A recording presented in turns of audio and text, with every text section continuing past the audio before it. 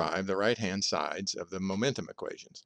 That is, the equations for the limits as the control volume goes to 0 of the x direction and y direction forces acting on the control volume.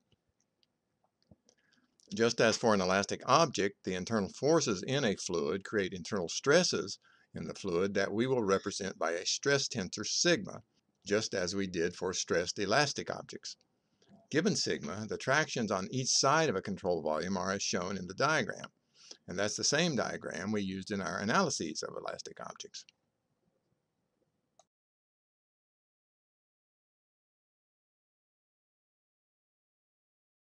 This diagram shows the x-direction forces acting on the control volume, obtained by multiplying the x-direction tractions in the previous slide by the length of the side to which they are applied. Equation 1 is the sum of the x-direction forces divided by the control volume, and equation 2 is that equation rearranged.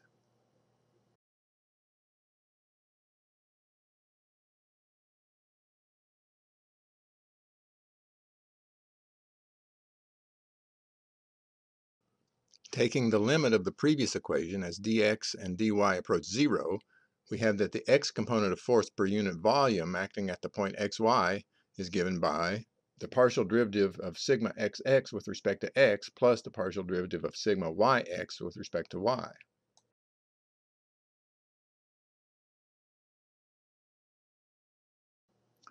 There are two sources of stress on the control volume: stress due to hydrostatic pressure and stress due to fluid motion.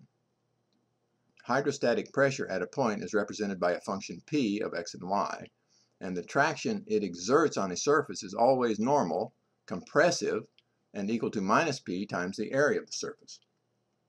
There is no equation for p in terms of velocity derivatives, and that will present a problem for us, which we will turn to when we compute solutions to the Navier-Stokes equations. For the rest of this vid, we'll concentrate on the stress caused by fluid motion, called deviatoric stress, and usually represented by the symbol tau. There are three assumptions for deviatoric stress. They are: deviatoric stress is a linear function of strain rates, deviatoric stress is 0 when the strain rates are 0, and the stress to strain rate relation is isotropic. That is, it's the same for every set of orthonormal coordinates. We'll derive expressions for the deviatoric stress components in terms of strain rates, and then express the strain rates as functions of velocity gradients. The diagram shows the fluid in the control volume at time t, and then the same fluid at time t plus dt. We can view the fluid at time t plus dt as a stressed, i.e. displaced, version of the fluid at time t. As with elastic objects, normal strain in fluids is defined as the change in length of the stressed object divided by its original length.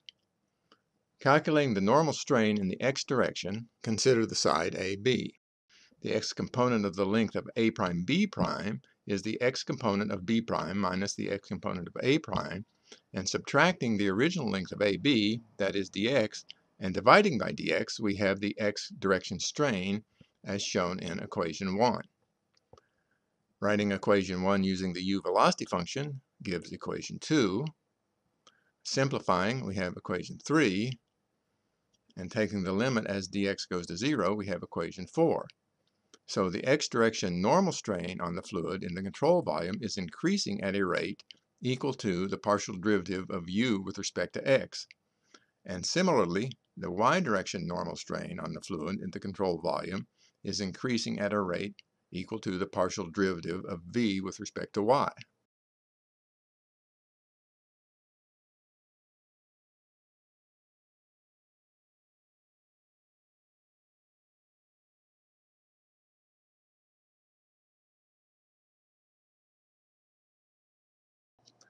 How about shear strain? As with elastic materials, shear strain in fluids is defined as the change in the angle of the x and y axes in the stressed, i.e. displaced, object. We use the small angle approximation that theta x equals sine theta x and theta y equals sine theta y. Note that the sine of theta y is given by u of x comma y plus dy minus u of x comma y times dt, the opposite side, divided by dy, the adjacent side, and taking the limit as dy goes to 0 gives equation 1. So that theta y at time t plus dt equals the partial derivative of u with respect to y times dt. Similarly, theta x at time t plus dt equals the partial derivative of v with respect to x times dt, as shown in equation 2. Thus, the total shear strain at the time t plus dt is given by the sum of the partial derivatives times dt, that is equation 3. And the rate of change of the shear strain is the sum of the derivatives, that is, the partial derivative of u with respect to y plus the partial derivative of v with respect to x.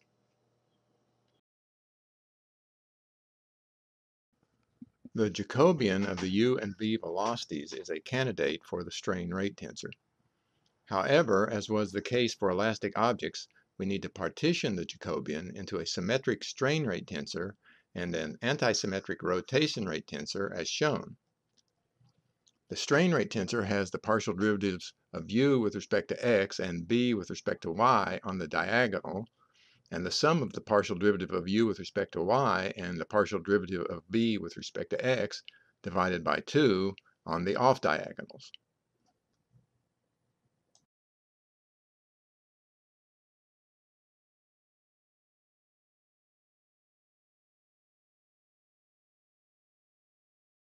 The diagram shows a shear traction equal to the force F applied over the area A.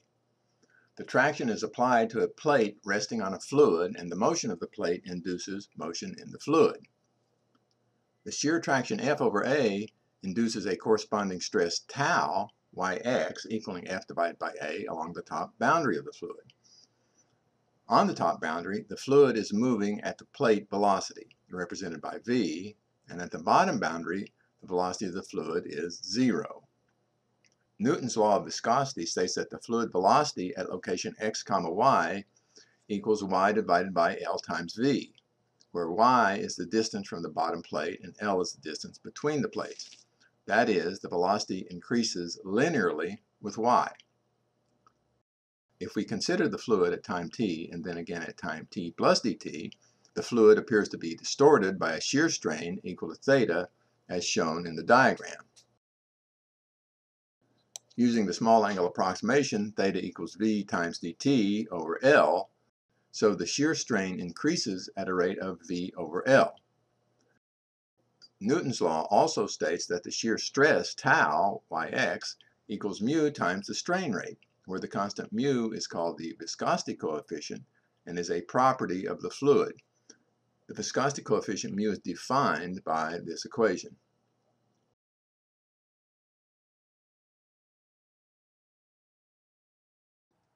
Hooke's law describes the relationship between stress and strain for elastic objects.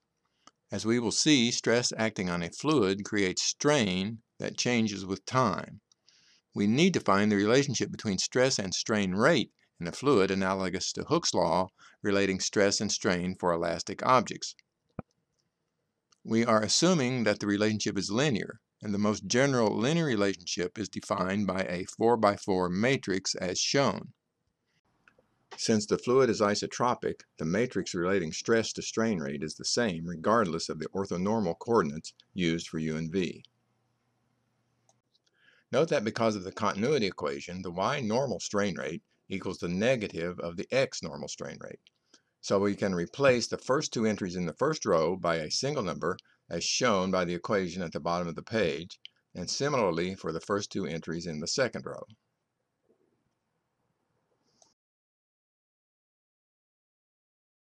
We will be able to use this one example, the viscosity law demonstration, to fill in the entire stress to strain rate relationship matrix. For the viscosity law demonstration, the strain rate tensor has 0 on the diagonals and theta dot over 2 on the off diagonals.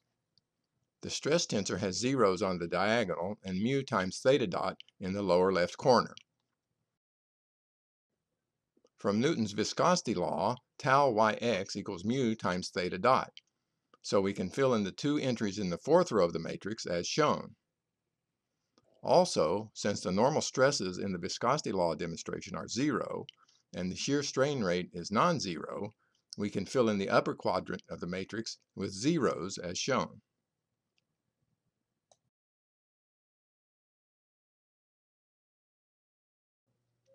Now we utilize the fact that the fluid is isotropic, so we can exchange the x and y axes without changing the relationship matrix. So letting the new x prime axis be the original y axis and the new y prime axis be the original x axis, we have using the original coordinates that tau xx equals lambda 1 times the x normal strain rate. And using the new coordinates, we have that tau y prime equals lambda 2 times the y prime normal strain rate. Since the y prime axis is the x-axis, lambda 1 must equal lambda 2, and we can replace them with a single lambda. Also, tau xy equals tau y prime x prime, and tau y prime x prime equals mu times theta dot, so we can fill in the third row of the matrix as shown.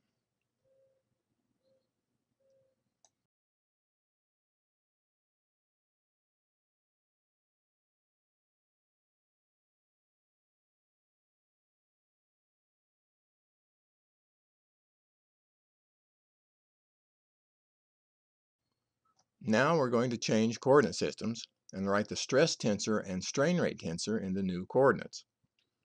The new coordinate system will be the original system with the axes rotated 45 degrees. The rotation matrix R is given as shown, and from a previous video we derived the coordinate transformation matrices for vectors and covectors as summarized at the bottom of the page.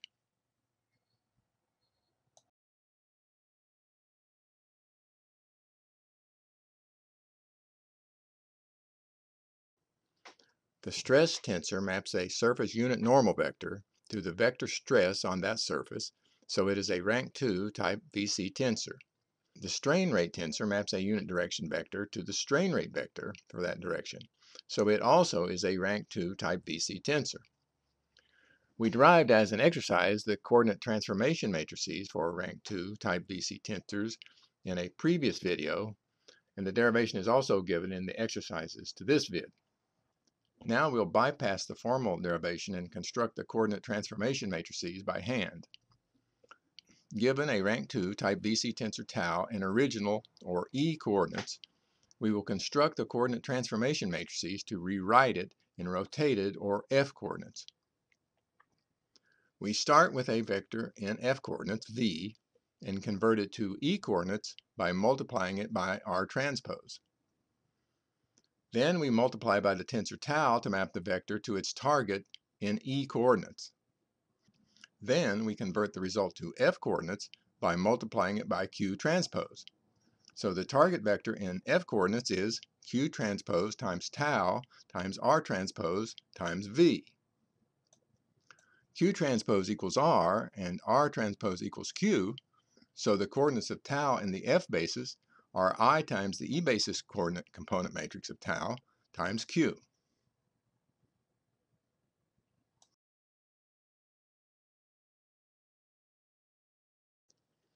Now we convert the stress and strain rate tensors from the viscosity law demonstration to F coordinates rotated 45 degrees from the original E coordinates as shown. In the rotated coordinates, both the stress and strain rate tensors are diagonal matrices. In rotated coordinates, the normal x strain rate is theta dot over 2, and the normal x stress is mu times theta dot, therefore lambda equals 2 times mu. Also, since the normal strain rates are non-zero, while the shear stress is 0, we can fill in the lower quadrant of the relationship matrix with zeros as shown, and the matrix is complete.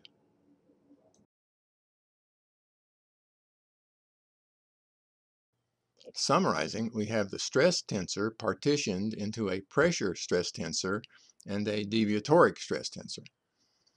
The second line shows the deviatoric stress tensor written in terms of strain rates. And the third line shows the deviatoric stress tensor written in terms of velocity gradients. From an earlier slide, we have that the right-hand side of the x momentum equation equals the partial derivative of the x normal stress with respect to x plus the partial derivative of the yx shear stress with respect to y.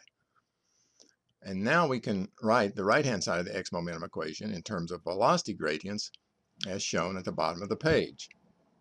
And all that remains is to simplify this expression as shown on the next slide. The first equation is the equation from the previous slide expanded. The second line is obtained by reversing the order of differentiation for the second order partial derivative of v with respect to x and y, and then applying the continuity equation to eliminate two of the terms. And finally, we have the right-hand side of the Navier-Stokes equations.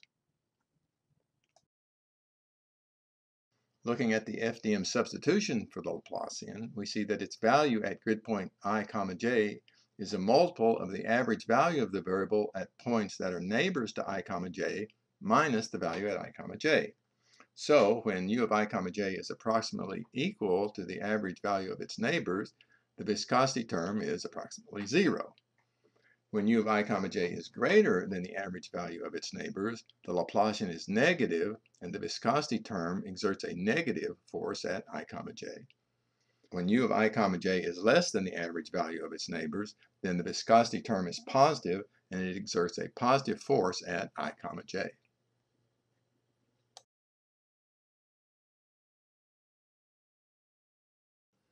We have derived the Navier-Stokes equations, and it's taken us a while, so let's briefly summarize the derivation. We started with Newton's second law of motion, force equals mass times acceleration, and wrote it in the equivalent form, force equals the rate of change of momentum.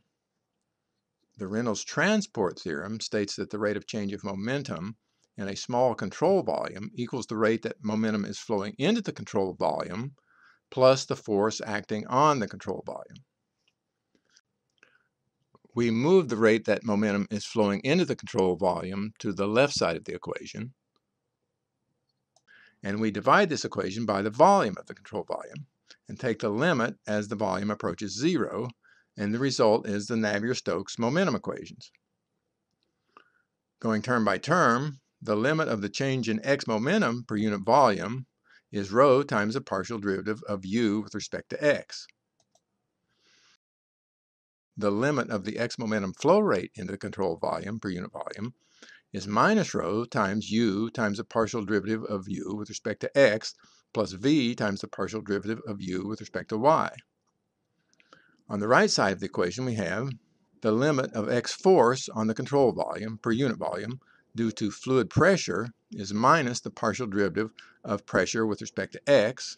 And we have spent this video showing that the limit of x force due to fluid motion on the control volume per unit volume equals the viscosity coefficient mu times the Laplacian of u.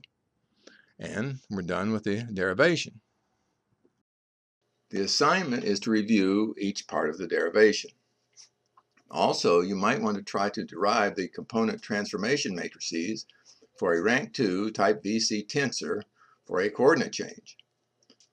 And you might want to try to write the program for graphing the stress and strain rate tensors as the coordinate frame is rotated, as we did in the video.